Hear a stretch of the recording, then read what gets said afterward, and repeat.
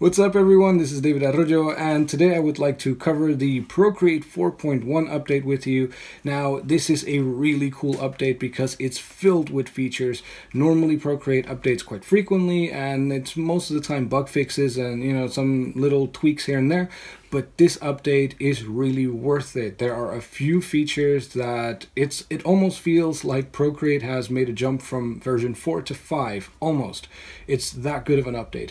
So if you have an iPad and you have an Apple Pencil and you like drawing, honestly, I cannot see any reason anymore why you would not buy Procreate. So I'm going to dive right in and show you the cool, awesome features that they've added to this version.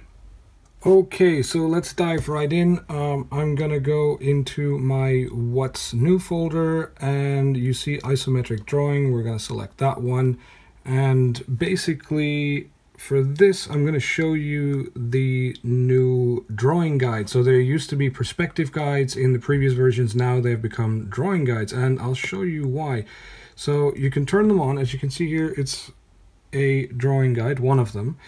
And you go into your edits, and here you can start seeing that you have now a 2D grid. The isometric is the one that I'm using. And you can see here in the thickness, opacity, grid size, all that stuff, you can modify that. So if I were to, for example, move the thickness, you'll see that the lines get thicker, thinner, the same stuff that you could do with perspectives. The opacity, obviously, you can change. The grid size, you can change. If I do this, I start changing the actual size, obviously, of the grid. And you can obviously turn on your assisted drawing here and there. This works for all the other ones. Now for isometric, which is this type of drawing, I use the isometric guide. You can also use a 2D grid, okay, which you can move around, okay, and this is really cool for like just say architectural plans and stuff like that. I'll show you an example of that later on. The perspectives are the same ones that we always had in the past, so you still have your perspective guides and nothing has changed here. Okay, you can do 1 point, 2 point, 3 point perspective, and the symmetry is something really cool where you have the horizontal symmetry. Whatever you draw here will come out on the other side, or what you draw vertical, for example, here will come out on the other side. You've got quadrants, which will basically copy on all four, and radial is really cool. You get really cool designs. I'll show you all of that in a second with some examples that I already have set up.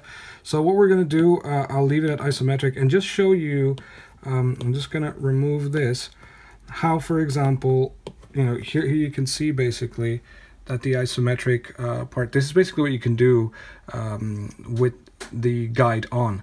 Okay, so it's really quick to create some very fun things. And the cool thing about the time-lapse replay now is that you have a timer here, which I really like. Okay, it really gives you an idea of how long your video is going to be. And it's just very fun. Also, while we're here, another feature that's new, sorry, that's over here. When you export your time-lapse, you can now choose to do a full length or a 30-second video. Really cool. Okay, so that's one of the features that I really like on all the guides. You have the grid drawing, which is the one that I did earlier as well. It's basically really quickly like with that 2D grid, you can do this super fast now. Okay, something like this will take no time. And that's because your lines are all linked up to the grid. So they're basically assisted. And that's really the cool thing here. And as you can see, it's really useful for anything that you really want to do in terms of architecture. Okay, then moving on, let's have a very quick look at, for example, one of the other features that I really liked, which is the Liquify tool. Now we're going to do that with one of the drawings that I already made earlier on. So this has different layers on it, okay? And what I'm going to do is I'm going to link the layers beforehand, so these ones at least, these are the ones that I need to link, so that I can make modifications. So we go to adjustments, and there's a new thing called Liquify. Okay, Liquify has all these cool little things here: push, reconstruct, twirl in both directions, pinch, expand, adjust, and reset. Now I really like these because with push, for example, I can, for example, let's say I want to make his eyebrows a little bit smaller, a little bit more down, okay, and I can, for example, say, you know, his smile can be a little bit smaller, not too big, but say I also want to, say, pinch it a bit, you know, make it just a bit smaller, not too big, right? Or the push, say, for example, I want him to have a little bit more of a nose like this. I want... maybe even the eyebrows a little bit more. Okay, and there's so many different things that you can do. I mean, you can go really crazy on this. You can, for example, if you do a twirl and you start, you know, doing this, and you go quite far. 2 fingers, as usual, will go back. Even if you do this, you can reconstruct. There's this button now that says reconstruct, and by reconstructing, it goes back to the original state, though. It doesn't go back to the step prior to it. Now let's say that you were happy with this. Okay, you can just get out of the thingy, and then now when I press 2 fingers, see, I've got the 2 different facial states that I got, which is quite useful. I mean, when you're drawing, this takes quite a while to fix if I had to do it the other way around. Here, I can just do it straight away, just with the Liquify tool. Okay, so I'll show you again. Liquify tool, here you've got a whole bunch of different things that you can do.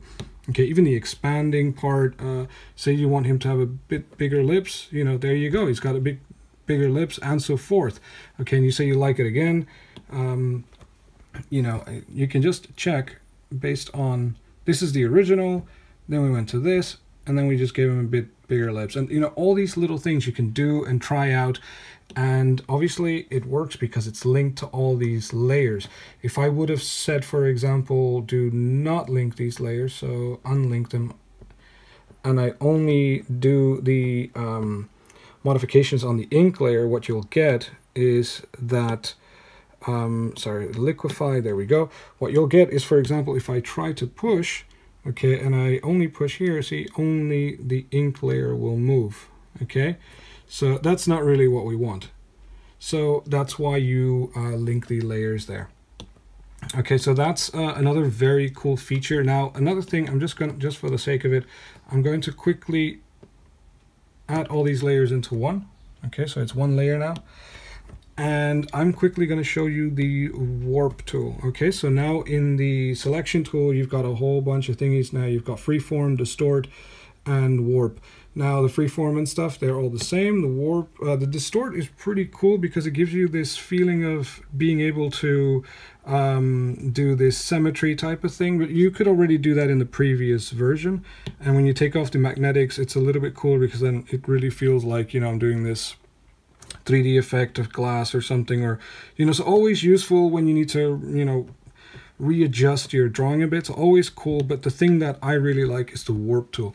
Okay, so the warp tool is something that is new and kind of feels like paper, really. Look, if I do this, it really feels like it's just a sheet of paper, okay, that I'm working with. But it can also be used for many different design changes. Okay, so say you really want to make big changes on the fly, and say, for example, you wanted him to have more of an egg head, okay, which is more shaped like an egg.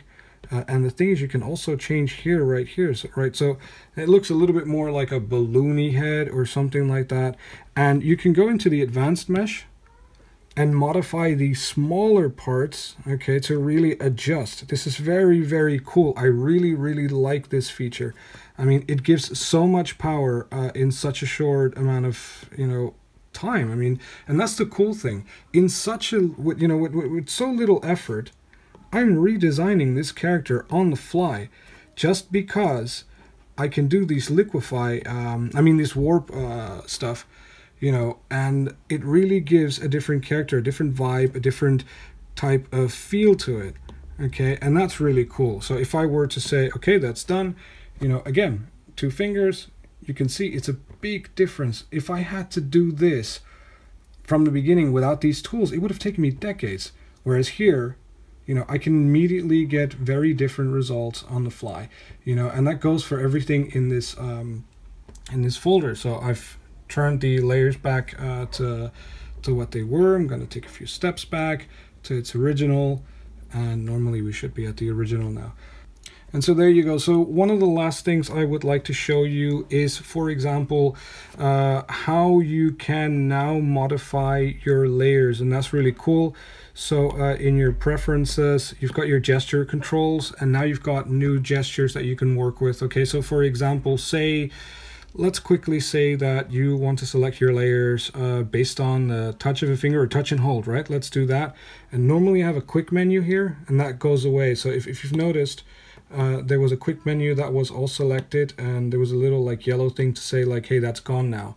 So now, for example, if I were to touch and hold, maybe here I have to do it. Yeah, then here you have the two layers that are, basically if you do this, you're not on a layer. There's nothing there. That layer is empty. But if you go over the red part or something, for example, it will tell you, okay, this part affects only the colors layer. Here it will be two things, either the shadow or the colors.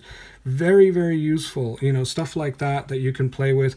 You can modify more gestures and say, for example, I don't know, I want to, instead of the layers, if I were to say the eyedropper again, which I still have, by the way, if I tap or stuff like that, or full screen, copy paste, erase, whatever you want. It's all up to you, and it depends on what you really want to use it for.